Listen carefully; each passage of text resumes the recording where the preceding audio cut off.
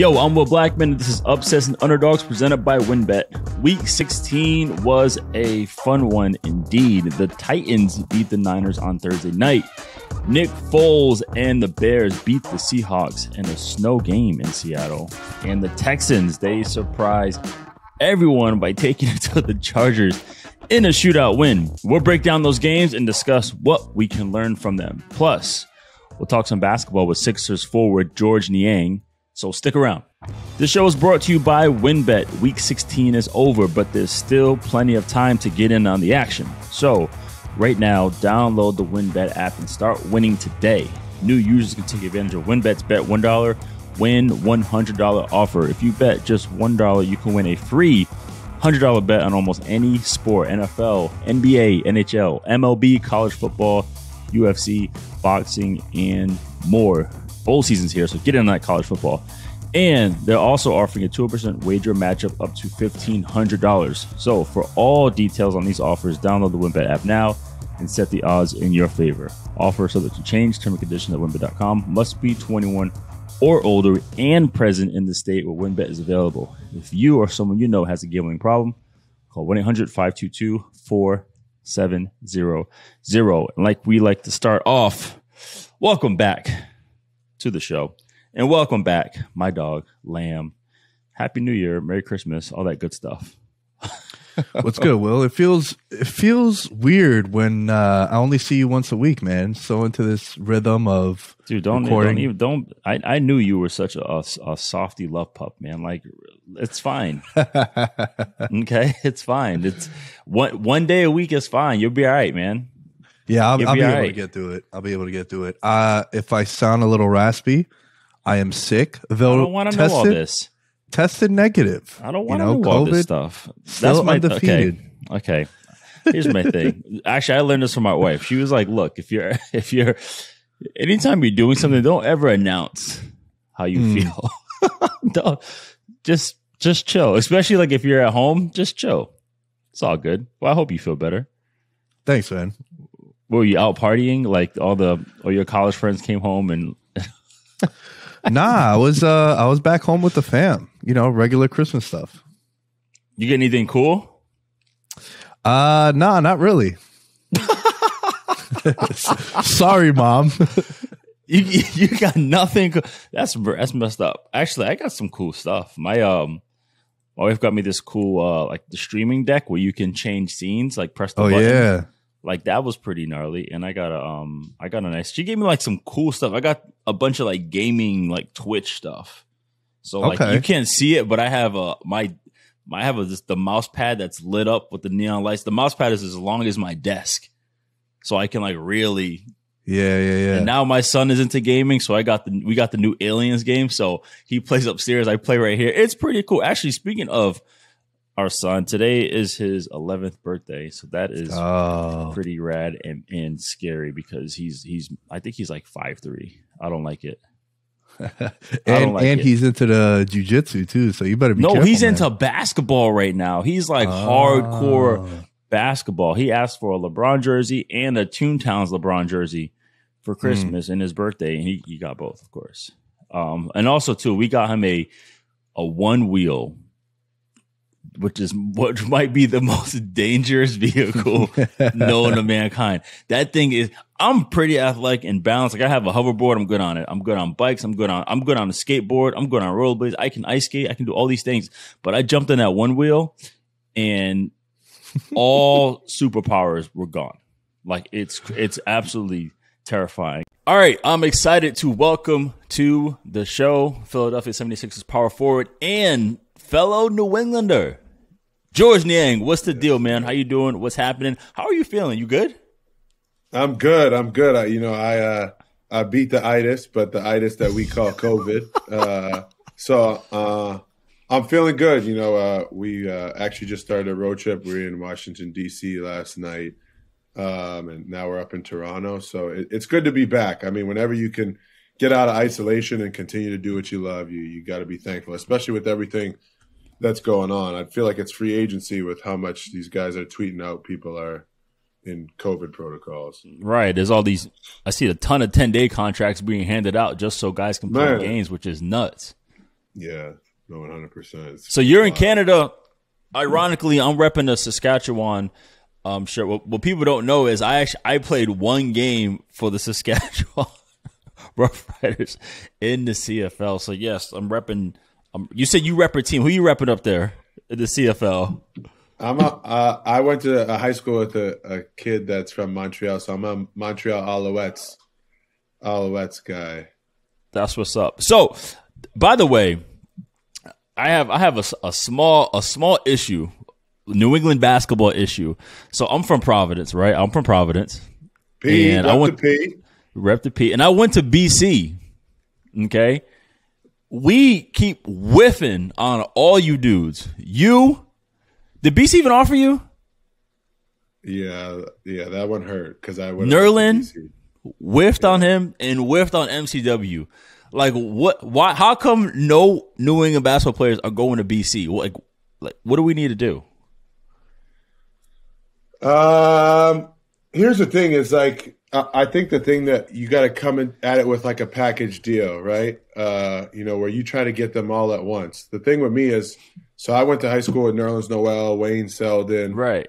A bunch of guys that played Division I, and they were like recruiting guys from different teams. Like I think if you want a group to stay home, you got to get them bought in as a whole, right? Because in Boston, like all of us want to be appreciated, but we wouldn't be appreciated if we just individually went there. We'd have to go there as a collective group where there could be like, hey, these kids grew up together, they stuck together. Like it has to be a story behind it. Whereas like Wayne went to Kansas, Nerlens went to Kentucky. Like you're just another person that's fitting into a culture that just loves basketball. Where like BC basketball, like nobody's like in Boston is like, go Eagles basketball. You know what I mean? Like it's the Celtics, the Patriots. Like you got to create a narrative, create a story. And I think if you don't have a coach from Boston that would understand that, I don't like, you got to bring a coach would understand that and realize that you need to bring that camaraderie, that group aspect of it to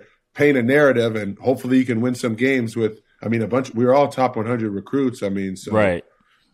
Right. To have somebody who understands, amateur basketball within Boston. So this show is called Upsets and Underdogs. And I ask every single guest, what is the one point in your career where you felt most like an underdog and you overcame it?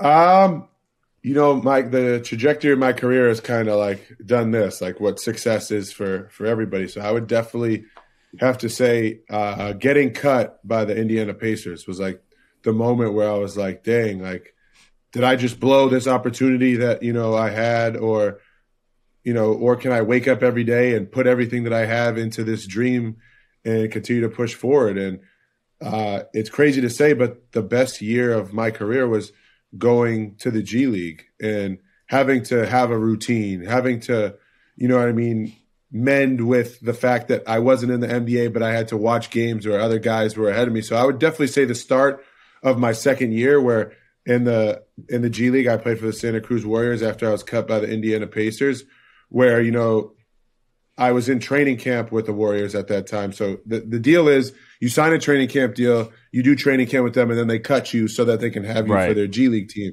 So like the underdog moment for me was obviously getting cut, but then the growth part for me was getting to watch Kevin Durant, Steph Curry, Klay Thompson, who like diligently work. Like the clock hit 9:00 and all three of them were on the court, like going through workouts pre-practice, like they were on like 10-day contracts. So in my head, I'm like, wait a second, like these make like $30 million a year. Like I'm getting $50,000 to come to training camp. Like if I don't start working like them on a day-to-day basis, like I don't stand a chance. So that kind of made me realize like you got to have a routine, whether if you're sick, injured, not feeling well, that you're getting yourself 1% better every single day. Because if you're not, there's someone else that has that mentality that's trying to take your job. There's 60 dudes every single year that are coming to take my job. And you have to look at it as like, this is my spot and I'm sorry. Like it's brutally honest, but you're not taking mine. So find another one. No, and that's such a clutch situation, because in order to be successful, you have to in some way see what it looks like.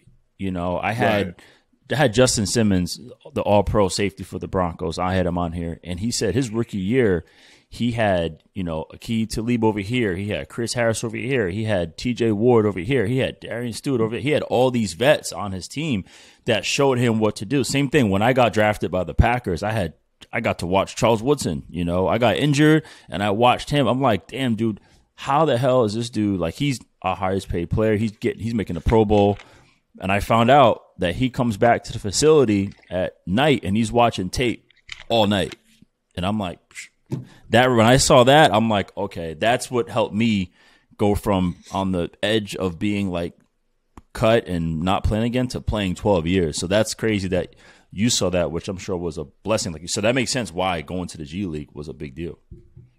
Yeah, no, because it's a humble experience. And as you know, like, there's more to it every year. Like, I bet you year one, the stuff that you gained going to like year 4 or 5, there's like different things that you learned where it's like, all right, you figured out the playing part. Now, how do I figure out like how to take care of my body so that I'm available all the time, so that I'm mentally not worn out, so I could be at my best? Like every year is like a growth period where the problem is that people only see, like for you guys, like Sunday, Thursday, Monday, they just see you in your uniform. They don't understand like the preparation, sitting in the cold tank, you know what I mean? Like hyperbaric chambers, like watching the hours of film. They don't understand that. And you could never explain it to someone because you have to go through it. You have to be in that gauntlet. It's like a certain language that like athletes speak to know like, oh yeah, you were really grinding for, like you really earned this. Like there's guys you're like, dang, you played 10 plus years in professional sports. You're like, nah, like respect, because you know how much time and effort and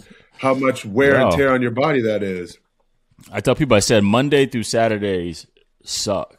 Sunday's the fun day. Game day is the fun day because you just go play. It reminds me of watching boxers. It's like after the fight, why do they hug? After like blasting each other in the face for 36 minutes, why do they hug? It's because they're like, bro, I know what you went through to like get to this situation. I know the hard training camp, the weight cutting, that's what it was like. So I think that is a huge situation because for me, man, I say, okay, when you get to professional sports, right, everyone is a mutant in their own right? They have some kind of superpower that got them there. But I learned, I'm like, okay, one, if you're not available health-wise, then you're not doing anybody service. And two, it's IQ. Once I learned how to take care of my body and I got to understand the game versus me trying to be just a better athlete, but I got to see that watching people, that's where it changed. Do you feel like where you are now? Because I see right now you have such a huge role like with the team now. Do you feel like you're in that zone where like you figured out like the system, Yeah, I mean, basically, you don't want to say this line to young guys, but it's not like work harder, it's work smarter. And I mean that from like a physical aspect. Like everybody at this level is talented. Like there's things that you should work on for hours or 45 minutes. Like I say like at least 45 minutes a day, whether if it's, assisted recovery, you know what I mean? Or like actually getting after it. But you really have to put time in because you don't want to be working 3 hours a day. This season is long, like 17 games in the NFL, 82 games in the NBA, 162 games in MLB. Like this isn't college where you just have a small window. Like there are huge windows. So you have to make sure like the best ability is availability. Like you have to be able to give up yourself and get the proper rest, nutrition to be able to play. But I was never the best athlete. So to answer your question, like I was never trying to be a better athlete than everybody else. I was always looking for that mental edge over someone or just watching more film and seeing like, all right, this guy likes to drive the ball left, but then spin back right. Or this guy, I see him, and when I'm watching film, like he gets in an argument with his teammate or someone's talking to him on the other team and he all of a sudden just goes rogue and stops playing team basketball. Then I'm like, you know what I mean? I'm going to say to his teammate, like, look at him looking you off, like, and have them like start butting heads again. You know what I mean? It's like people are like, why are you talking like you're not even that good? I'm like, right there. I was like, I'm not talking for me. I'm talking to throw you off your game. I know I'm not that good, but if I can get you to be bad, I know I'm better than you. No, that's funny to picture that. You tell them like he's not giving you the ball, like he's not passing you the ball. Oh yeah, and the best part is they'll be like, "I know, man. They just got me over here sitting in the corner, like, and I'm like, got him, got your ass." Him. Yeah. All right, so you mentioned. Let's talk some more b-ball. You mentioned, Kevin Durant and Steph Curry. Right now, they're both. They have their teams at the top of the conference. KD's averaging 29, Steph averaging 27. Yeah. Steph lighting it up, and they're the two favorites. Like, what is it about them in terms of just what makes them dangerous in their own right, for them to put their teams in this position? Because you've seen it firsthand. So it's like two different monsters, right? Steph is, no matter if he's playing with 5 G League guys, 5 All-Stars, he just never stops moving. And someone that never stops moving, like, do you know how hard that is to guard? Especially someone that can score 4 feet over half court. So it's like, rather than guarding someone in like a 25-foot by like 23-foot like radius, you have to guard them in like what's a half court, 50 feet to. Yeah, once he passed half court, game's on. Yeah, that's what I mean. So, and then he's like running off screens and backdoor cutting, and then like you're like, he only shoots threes. Like he's not gonna make a layup. Then he makes like 4 layups, and you're like, damn. And now you're like, all right, I'm not gonna give up a layup. Then he like shoots it while you're this close in his face. And it's just so tough to guard someone that's constantly moving. And then you have Kevin Durant, who is legit 7 foot and moves like a guard, is like sleeky, slender, can move around guys, but also can be strong enough to get to the rim and dunk on you, but also can take you outside. And I would say like has as smooth of a stroke as Steph Curry, except doesn't need that much space, and he's just shooting over the top of you. Like, yeah, that was great defense, but that was better offense. I feel like that might be like Kevin Durant's nickname. Like, hey, that was great D, but that's going to be better offense. better offense. That's dope. So Nick, you had a nice take on the Warriors on how Curry being injured a few years ago, like, made this happen. So talk about this. Yeah, George is talking about how he moves around, and with 5 G Leaguers out there too, he's still such a force. Well, and I feel like when he broke his hand that year, and then you saw Jordan Poole, Toscano Anderson, even Wiggins when he got there got more playing time, and then Damon Lee, like these guys who were your role players started playing these big minutes, getting acclimated with the system, being comfortable. Now you're seeing the Warriors, and they're top in the West. Will, we were talking about how I felt like they were the biggest X factor coming into this year because we just didn't know what was going to happen when Clay comes back. Now you're looking at them. They're the top seed in the West, and you have that thing dangling in the side of your ear like Klay Thompson might be coming back. Just be careful. Yeah. Oh, man. I mean, just thinking about it, it goes back to like Will was saying, like about being smart and knowing the game. It's like those guys don't ever get out of their box, right? Like Toscano Anderson isn't trying to come in and shoot step back threes. They play off the attention being for Steph. And all right, let me get Steph open. So my guy overreacts and tries to help, and Steph's smart enough to pass it to them. And next thing you know, you look at the box score, and those guys have like 12 points each, and Steph had like a cool 25 on like 12 shots. Cool 25, right. Yeah, like it was effortless, but it's because the ball's always moving. Like when you can play in synergy, and like Will, you can attest to this with, like football, defensively and offensively. Everybody needs to be on a string for everything. You don't have to. Oh, look, you just know where someone's gonna be. You just know that. Yeah. It's more like you guys know it, and like you're on the same page, and it's like music to the eyes watching like the Warriors. Like someone moves here, and then it's a reaction. When I see him moving here, I'm moving here, and it's pulling the defense in different directions. And next thing you know, they're scoring, and the defense is looking at each other like, "What the like you were supposed to be here?" And it's like they're toying with it. But to go back to what Nick was saying, now you add top 5 shooter of all time to that. Like, oh shit, I'm happy that we played them twice already. But a seasoned guy in the system too. He's not just somebody coming out of nowhere. He's someone who is the system. Yeah, no, he created the system. Like he started from the bottom. Now we're here. You know what I mean? Yo. I just took 3 years off. Now I'm ready. Like so it's going to be interesting. It's going to be exciting to see because I think in the NBA, you play with unselfish people. The ball's hopping. Everybody's happy. It's like the ball has energy. Once everybody's touching it, it's moving around. Nobody cares who scores. Everybody's happy. It just makes for, great things to happen. And they've done a great job of doing that over there. And it's great to see. Obviously, you hate playing against them. And right.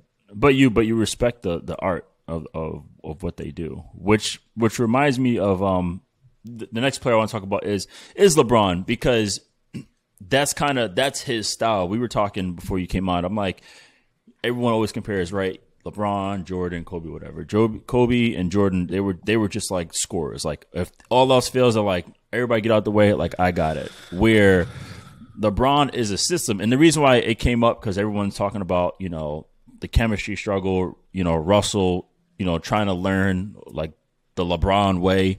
Like from your perspective, like what is it like playing against LeBron? I feel like once he comes on the court, like everything is active. You know what I'm saying? Like you don't like what is it like playing against him in terms of like the LeBron system that I call it? I think it's a reality, right? I mean, you were on LeBron James's team the last 10 years. 8 out of the 10 years you're going to the finals, right? I mean, or is it not like he's finding ways. Like it may look ugly early on, it may look ugly at the end, but at the end of the day, like push comes to shove, he's finding a way to get that team to the finals, right? Yeah. So whether he's such a great athlete and he's been in the game so long that he understands the position that he needs to put certain guys in. And the Lakers are going through a tough time right now. Like they're struggling. They're not sure, and I think LeBron has done a solid job in his career, and he gets pretty hardly criticized for it, but making trades or being a part of what he thinks he needs. And I think he knows what he needs. I think he knows what he needs. He's gone to the finals.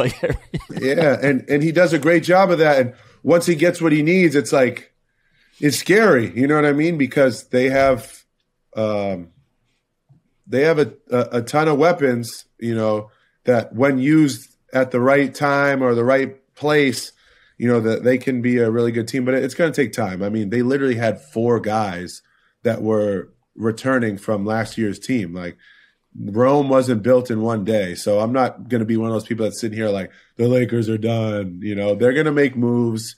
They're going to figure some things out. But the LeBron factor is, one, he's just so fast. He's so physically dominant, and he's so smart. Like he understands, like I said, where to put guys and where to be, that you can never count a guy out like that, because as soon as you start counting him out and like, oh, he's falling off, he's not the same. And then it's like he averaged 40 and 15 and 7 assists in the month of February. And you're like, oh, no, he's washed up now, huh? And he's good at all 5 positions. That's what's pretty cool. Like watching him. Like he'll go and be like, you know what, these next 5 minutes I'm gonna play the 4 because I got a mismatch. Or it's pretty cool to watch, man, to see him do all that. So, man, George, I want to thank you so much, man, for jumping on the show. I really appreciate you taking the time. Now you're feeling better. You're back playing ball. You took time after practice, man. I really, really appreciate it. This is super cool. Definitely want to get you back on here because you're super fun, and you're a New Englander, man. I got a rep for the home team. You know what I'm saying? We gotta stick together, man. You, bro. We gotta stick together because no one comes to the Northeast, man. They don't respect us unless they're, like you said, unless they're watching the Red Sox, Celtics, Bruins, Patriots. That's why I dealt with when I was in college. Red Sox won, Bruins won, Celtics won, Patriots won. They all won, and we were like ranked 15th in the country, but no one gave a damn. To your point, yeah. It's hard. They're like the Eagles, the Birds is what's their name again? I appreciate you, my man. No. All right, appreciate you guys. Thanks for having me on. Let's get into some football, and let's jump into our upset breakdown. This is the segment where we break down the biggest upsets of the last week, and trust me, there were some crazy ones. But before we start, Lamb, you want to mention something about the favorites this week? Yeah, well, this is something that professional sports bettors like to do. They sort of gravitate to blindly, almost by default, to double-digit favorites. they like to bet the underdog in this scenario because a lot of times it's 10 or more points. It's 2 possessions, professional teams, something that they go to. However, double-digit favorites heading into Week 16 were 19, 15, and 2 against the spread.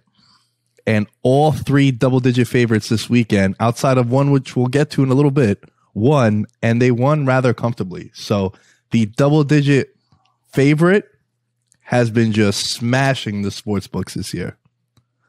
That's interesting. That's super interesting. All right, well, let's get into our first upset, which is a weird upset. The Titans on Thursday night football, they beat the Niners 20-17 at plus 155. Now, this is one of those games again where it's kind of like Tennessee is, despite what they're dealing with, they're a good team. They won 10 games this year, so it was interesting to have them. Now, sure, traveling, that I don't know, that was interesting, but it was really cool for Tennessee to get back A.J. Brown. I never forgot how much of a beast he was. He went off. I mean, but he had so much single coverage, which was crazy to me. I did not understand that. But 11 catches, 145, and a TD coming back. Tannehill was just throwing him the football. Right? That's yeah. But that's what I understand, man. It's like when you have a guy like that, and especially once A.J. Brown is in that category I mentioned before, just keep feeding him the football and he'll just get better and better and better and better. He's like that. In the same game, Debo's like that. When you have an X factor, you have to feed them the football. You cannot try to conform them to the system. You create things for them. And this whole narrative came up because obviously, that was the issue with Odell in Cleveland. Odell scored again, by the way, this week. Yep. Because McVay drew up a play for him to score a touchdown. So that's interesting. And then, Debo is continuing to prove he is definitely one of the top dogs, not just receivers, but just football players in this entire league. But yeah, man, this was an interesting game because I could see either one winning, but Tennessee is that type of team where, man, they just have such a great infrastructure that apparently they have so much depth. And I just feel like everyone is well coached because not having their best players, they were still competing and winning games, and then getting one of their best players back, they just went out there and got it done. So what are some gambling takeaways from this game? Yeah, I love what you're talking about with the Titans because they're a team, that I kind of have penciled down as let's keep an eye on those odds, see if we get anything spicy with them getting Derrick Henry back. They got A.J. Brown. You're talking about the single coverage. I think having Julio Jones out there too. I know Julio hasn't shown what he was doing in Atlanta, but still just the idea of having to worry about that guy too. The line it's still Julio. He's not playing like Julio, but he still has the same name. Yeah. You got to just be careful with that guy. So the line opens up at -3 San Francisco, and then A.J. Brown comes back, and adding more to what you're saying about him, I feel like he means a lot to this offense, especially with the injuries.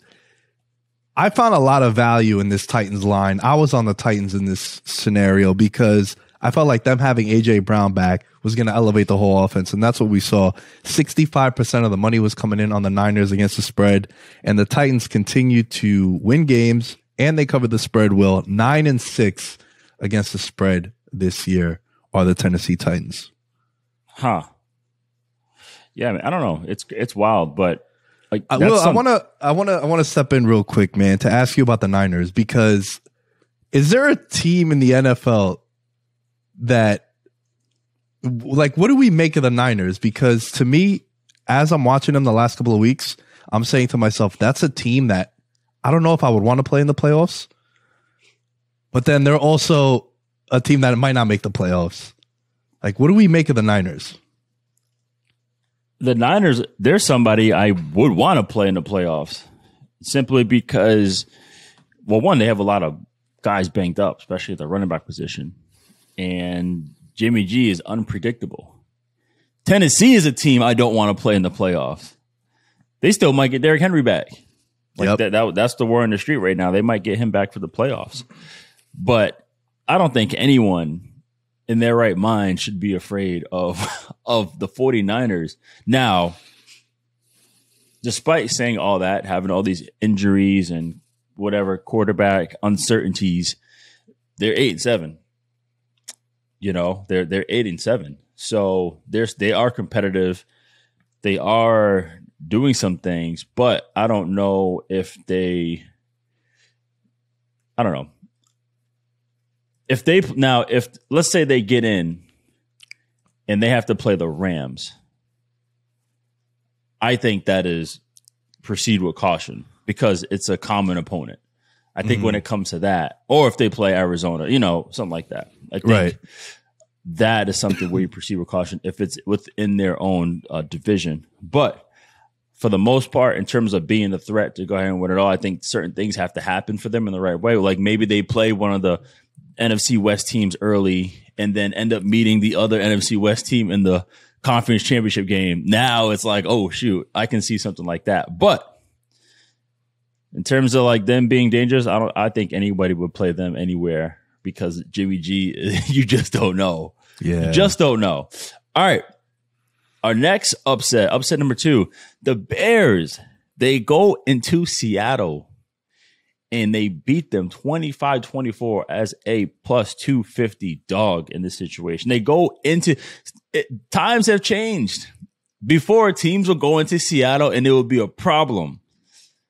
The link. Now it's Lumen Field. Lumen does not sound dangerous at all. Like, we're going to go to Lumen, guys. Let's go. Sounds like you're going shopping. I know. Luden, that's the cough drop, right? Ludens, is that what that is? You remember those? Yeah, I think I might need to go get me some. Yeah, but they said it was a cough drop, but that tastes like candy. It was like a Jolly Rancher pretty much. That did not heal. Anyway, it did nothing but give me cavities. It didn't heal a damn thing. But yeah, they go in there and they get Chicago weather. It was frosty, white out there. And your boy Nagy calls on his best friend, his savior, Nick Foles, to come in and get. I'll tell you what, that man is going to play forever simply because he just keeps coming up with these weird clutch moments. You know, throwing the game winner to your boy Jimmy Graham, former Seahawk, former Saints, former Miami Hurricane.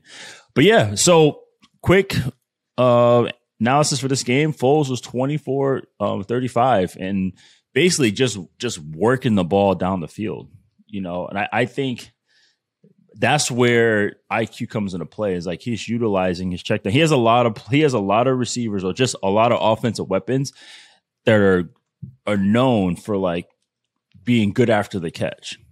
So he has a lot of punt returners playing receivers. So there really isn't that guy who he can really just chuck it deep to, for example, like an Allen Robinson. Like he has a lot of guys that are just like small gadget guys who are competitive.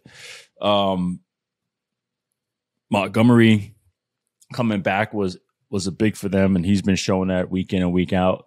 But yeah, before I get into have you do the gambling takeaways, it's crazy that 85% of the money line bets came in on Seattle. Let's talk about that one.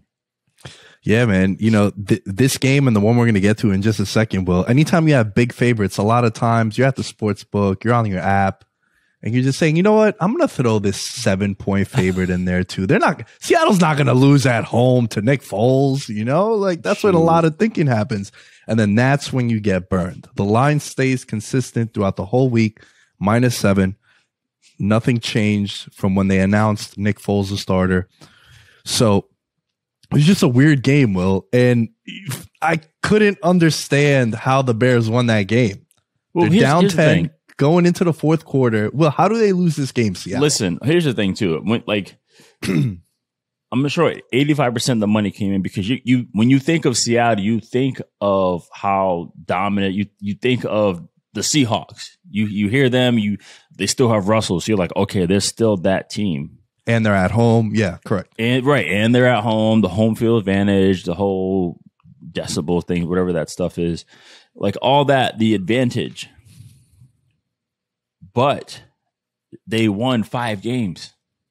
Yeah. People don't look like you can't just like ignore the fact that they won 5 games. And you see the star players, Russell, Bobby Wagner, Quadri Diggs, like they won 5 games. So, but also, right. And then, but you look at the Bears situation and okay, we're going to start Nick Foles. What does Nick Foles give them? People are like, oh, he's not the starter. He's not a top-tier quarterback. He's not a high-pay guy. But he gives them stability because he's going to make the right decisions. Andy Dalton is unpredictable. You know, like he's on a journeyman career. And we still don't know. We know a little bit about Fields, but he's still figuring it out. Nick Foles is pretty much the quarterback coach. He's the second coach. It's Nagy, Laser, and Foles in terms of the coaching staff. So he gives them stability. And I will say, too, his receivers made some tough catches, like the 2-point conversion to Bird. That was crazy. Like I thought he had him earlier, and he still threw. I mean, he had to throw it. It was going for 2. You can't throw it away or take a sack. And he ended up making a big time catch in the snow, which is super, super hard. So I can see like this is a game where you're like, you know what? I'm going to take a swing at this because Seattle despite what you think, they're not a good football team. They're 5 wins, worst since Pete John took over. So how did they lose this game? You know, I don't know. I'll tell you what, though, I am very, very happy for Rashad Penny. He was their first round pick, I believe, like 4 years ago. Yep. Dealt with tons of injuries, and it's kind of like proven, hey, you know, I can be that guy I was at San Diego State when he was running all over the place. I actually reached out to him and shot him. He's actually a big wine guy, believe it or not. So I reached out to him and said, man, this is cool, man, like that. He's taking advantage of his opportunities right now and proving that he can be a guy. So, again, running for over 100 yards. But, man, what's going to happen? This is going to be a very, very, very interesting offseason. I don't know what's going to happen. Actually, I know John Snyder, he signed a long-term deal, I think, this year or last year. I can't remember. Don't know what's up with Pete. Don't know what's up with Russ. I know you want Russ in New York. Come on. I'll pick him up at the airport. We'll just make the call. That's a decision I think Sierra has to make, and I think she's ready for that to go to New York. But apparently, you know, we're not going to talk about the Giants so much, but your boys are coming back, Joe and Daniel. That's the word in the street. But, yeah, man, I don't know, man. This is so interesting. It's just, man, ever since that Super Bowl, it's just been weird. It's just been super weird in Seattle. And add this to the long list of Seattle doesn't play normal games, because this was not a normal game, whether it was the weather or it coming down to them blowing a 10-point lead in the fourth quarter. They just always play wacky games, Will. Yeah, I don't know. It's just I don't understand. It could be like that game could be like the Curse of the Bambino situation. Like, here's what's crazy. How long was DK Metcalf's touchdown? It was about I think it was like a 38-yarder, if I'm not mistaken. 38. I want you to check. I want you to tell me how long. 41 yards. 41 yards. Yeah. How many yards did DK finish with? I think he had one other catch, because in fantasy look how purposes, many yards DK finished with.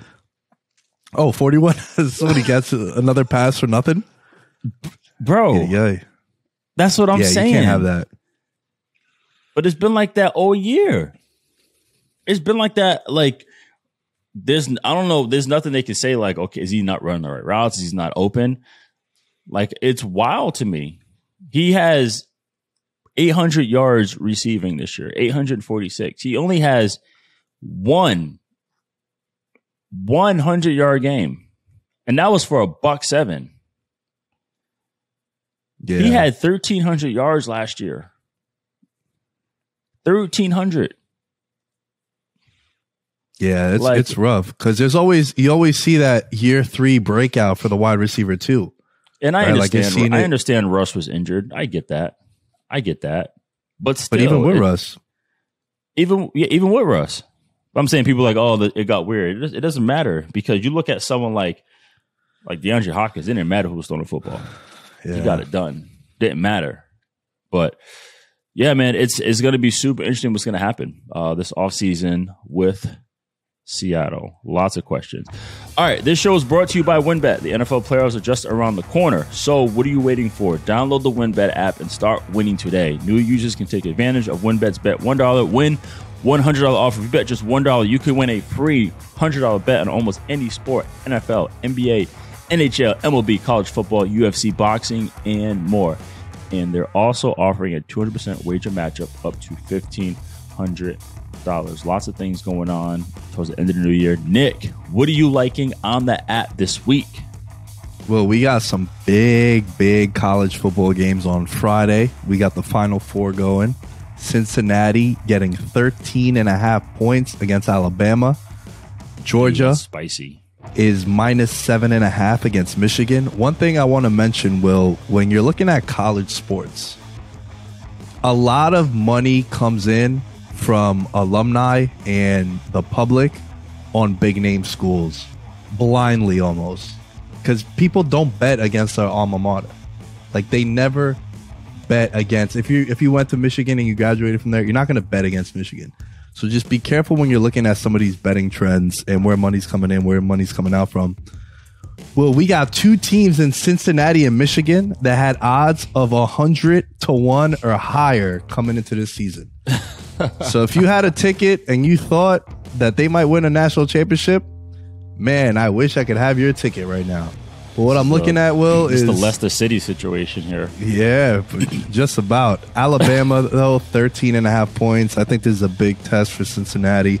Extra time for Nick Saban to prepare. I know they lost one of their wide receivers to a torn ACL. Minchie, I think his name is. But still, I just think Alabama, Bryce Young, the way he played all year, I think it might be too much for Cincinnati. Oh, man. It's hard because they're such a well-coached team, and they got two of the top DBs in the country on their team. It's going to be a test for those guys. I swear, you're really going to see if these corners are first-round picks. They probably already are because they proved it during the year, but they're talking about they're going to get tested. This whole team, but they're so well-coached. I almost want to go for it and just go for the dog in this situation. I saw the way your head was nodding when I was reading some of these lines. I was like, no, because it just feels right, man. But as you saw, what Bama did to Georgia is like he knows how to turn it on when it's go time. When it's go time, he knows how to turn it on. So, for all the details on the offers we mentioned earlier, download WynnBET now and set the odds in your favor. Offer subject to change. Term and conditions at WynnBET.com. Must be 21 or older and present in the state where WynnBET is available. If you or someone you know has a gambling problem, call 1-800-522-4700. All right, it is time for Wynn Blackmon's Money. I need to say that like a show. All right. No, don't edit this. This is organic. All right, it's time for Wynn Blackmon's Money. Yes, third persons again. First, let's welcome back to the show my guy, my gambling guru in training, Theo Ash from the Stay Hot podcast. Welcome back to the show. What's good? How's it going? How are you doing? I'm good. I'm coming off the Christmas high, coming down. It's always a weird kind of purgatory in between Christmas and New Year's where I just don't know what the vibe is, but I'm there right now. But I had a good time these past couple of days, and now I'm just relaxing a little bit before things get kind of kicked up again. Very good. So we are very lucky in our household for that weird window because we have Christmas, and then today is our son's birthday. Oh. Wednesday is our daughter's birthday. Wow. And then we have New Year. So we got a festive week. We don't have that weird in-between gap. So, anyhow. So let's just recap everyone again. Those who are just tuning in during the show. Theo is new to the gambling scene. Lamb and I are trying to help him out. So every week at the end, until the end of the football season, we are giving him $100. Actually, I am giving him $100 because it's Wynn Blackmon's Money. But Nick is there with me too. We're giving him to bet with on the WynnBET app. He has to use all $100. He has to make at least two wagers, right? One's a parlay of at least 3 legs and a bet that includes a non-football sport. So, Theo, let's talk about some of your bets. First, let's talk about this 2-leg parlay you did. You've been having some luck betting on over and unders this week. So, talk about what you've done here. Well, these were 2 sloppy slop fest games with Tim Boyle starting for the Lions, playing the Falcons, and then Jets and Jaguars, which are 2 of the very, very worst teams the Great League has to offer. So I was like, why not bet the unders in these games? You did look under the couch for this game. You definitely You're right, yeah. was searching for I swear, change I went through that between the whole cushions. Sunday. I went through that whole Sunday. I didn't hear a single thing about Lions Falcons. Not one tweet about it. Not one game break to show a highlight. Like, I didn't hear this game. Amon-Ra had Amon-Ra's touchdown. That was it. Kyle Pitts, I guess, had a big play as well, like a fade route. So I guess I saw one. But I was like, is that game happening? Is that in this window? And I'm like, sure enough, it is. I haven't heard one little word about it. And the under did hit there because Tim Boyle is starting. And, that's a backup QB for you right there. And it's the Lions. So I think that one ended, what? Like 17. Yeah, it was 20 to 16 for that one. 20 to 16. So the under did hit there, but only just. And then you went Jets.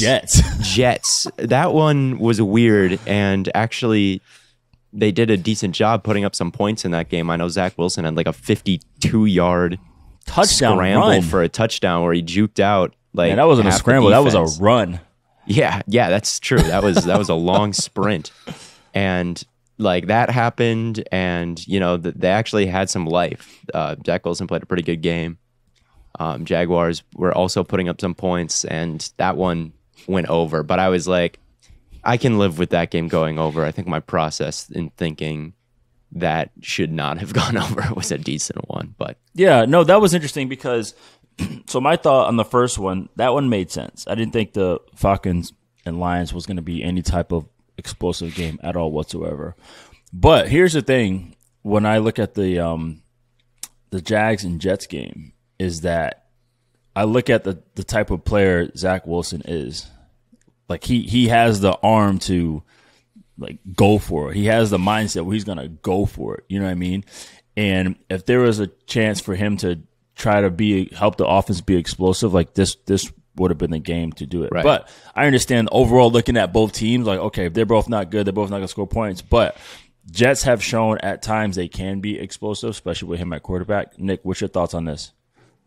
Man, I just think there's some games you shouldn't bet on. and like, you went 1-1 in this scenario on the under. I just leave these alone. Yeah, there's just some games that you just shouldn't bet or even look at. Like what you were saying, Theo, how you saw no coverage of the Falcons and Lions game. Kind of the same, like, I'm from New York and there was no buzz about this game. No one was covering it. It was kind of just the battle of the first and the second quarterback that got taken, but half the roster's on COVID. There's a coaching change. There's backup coaches now. So I like the thought process, but I would probably just stay away from some of these. All right. I mean, it's smart. Obviously, I shouldn't have bet the under here because it didn't hit. But yeah, there's always, I try to look for maybe some hidden value in some, because these are maybe the games that people overlook, and maybe there's something to exploit there. But you're probably right that it's just more so. You find more value usually in sides than you do in totals. Okay. So like if like a lot of money was coming in on the Jets, for example, that'd be something where you could take the contrarian route. But on totals, it's very rare that you could say, "Oh, everyone's coming in on a over. Let me go under." Unless Fair.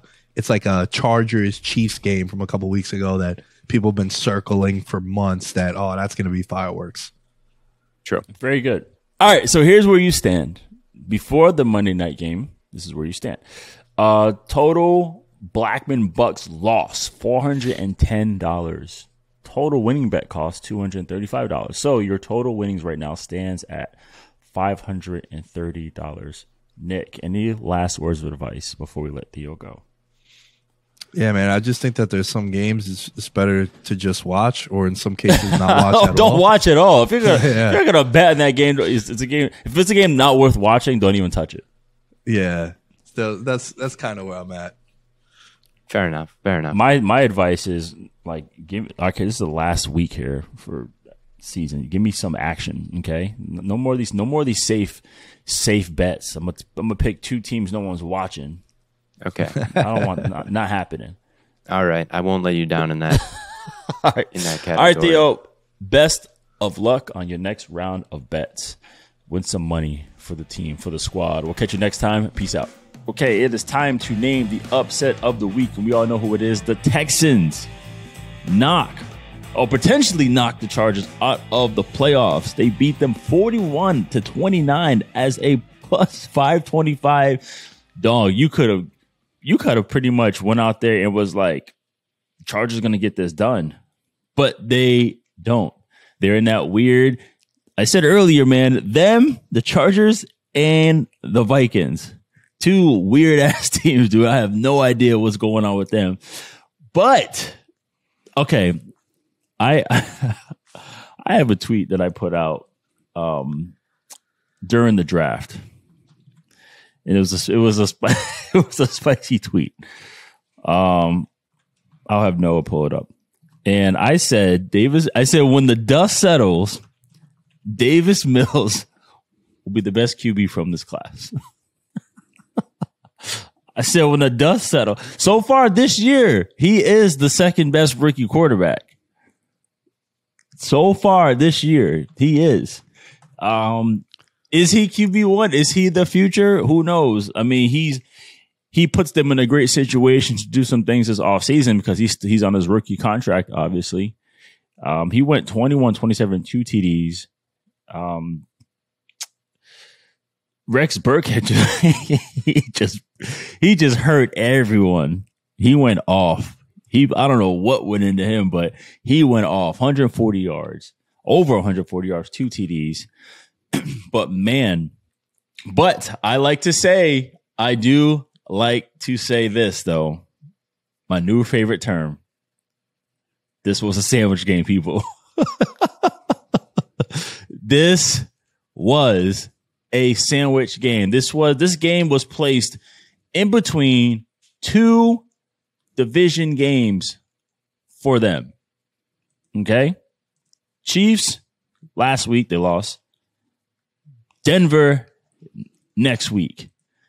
2 games they really needed. The sandwich game, people. Here it is. So, Nick, talk to us about this game. I mean, you know, the smile on my face, Will, when you dropped the sandwich bar reference was absolutely ridiculous. I love it. This was the ice cream wrestling bar. Did you like those, by the way? Yeah, I remember those. Come on, we need to bring those back. You know, we got to talk to Vince about that. 92% of the bets, Will, were coming in on the money line for the Chargers. What we said before about the Seahawks, right? You know what, Will? Us two, we walk up to the sports book.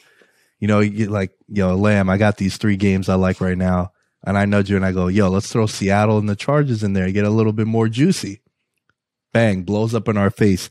80-20 rule, Will. Have you ever heard of the 80-20 rule when it comes to road favorites? Oh, no, I heard it for dieting, but not road favorites.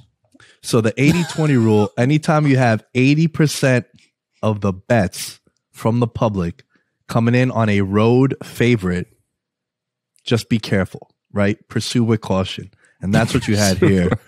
Close to 88% of the bets were coming in on the Chargers, coming off an extra couple days to prepare. Remember, they played last Thursday in that banger of a football game against the Chiefs. So this one's a little deflating, Will, for me, because I've been on the Chargers bandwagon all year. Justin Herbert was my MVP pick, and I need them to make the playoffs, Will. To cash a nice ticket that I have. But what is happening with the Chargers? They need to stop the run. They ran the ball down the throats with Rex Burkhead too, who just went and got it done. I don't know. I know they didn't have Eckler, but Eckler doesn't play defense. And your boy Herbert threw a pick 6. Yeah. So I don't know. It's a weird situation. See, here's the thing. especially with like football experts or analysis, it's hard to say what's going on with an organization when you're not there. Sometimes I tell people, I see people on TV and say, this is what's wrong. This is what's wrong. Like, so I'm going to be real. Sometimes I'm going to say, I don't know, because I don't know. I'm not there. So I can make an assumption like, okay, they can't stop the run. Sure. But, they gave up tons of yards before in won games, for example, against the Browns. Sure, guys are injured, but I don't know what messages are being said. I don't know the day-to-day. I don't know what chemistry is like amongst the organization. All those things matter to see what's going on. We know, sure, there's some confusion and issues going on in Washington, and you saw it, two guys, former teammates, current teammates, pretty much get into a fight in the sideline. We saw things like that. You see organizations like Jacksonville going through stuff. Stuff ain't right there just based off how they are. So, but you also see good energy, for example, like the Colts. You can tell why, despite the adversity they dealt with and went through, that they keep competing, get it done. You see things. So other than that, right, because we don't have a hard knocks on every single team. We don't know. We can't tell you. So I don't know what's going on with these Chargers, but they better get it together.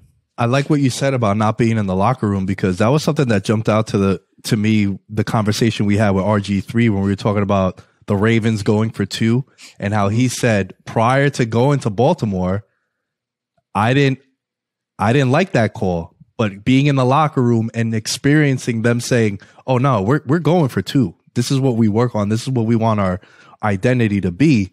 That's a hell of a point that you bring up about the locker room. Exactly, because everyone's like, "What? That's a terrible decision." But if that's the message, is that's who we are, even for him to ask the players, like, "Hey, man, we talked about this. We want to own this decision, so we're going to go for it, man." So that's what I do. That's my point exactly. Why I'm not in the locker room, so I don't know what these people are thinking. It's like when I get up and speak about coaches, Joe Barry, sure, he was on the 0-16 Lions, but when he got hired, I was like, "Look, man." He's gonna bring so much energy, and he's actually gonna have better, like really good players all over the place for the first time in a while, where he gets to just sit there and coach these dudes and be in a good situation and have a quarterback, an offense that's gonna give you 20, 30 points where you can coach. And when he had his interview, he owned up to it. He's like, "Look, I'm a product of my scars, man. They made me who I am, and now look, they're a top 5 defense." Because of his energy is what I got to witness. I got to understand. So I can talk about him and defend him in a sense. Same thing. Everyone's saying like, what's up with Dallas? Mike McCarthy, what's he doing? I'm like, dude, one of the biggest hires was getting Dan Quinn. Mm-hmm. Dan Quinn is definitely one of the most genuine coaches in the entire league. Why? Because I've been in the locker room. I know how he is. I know how genuine he is, how he truly cares about people. He's not about all the political stuff. He reaches out to every single individual player, starter, backup, doesn't matter, and he coaches. He's on the field coaching. He's wearing cleats in practice because he's coaching.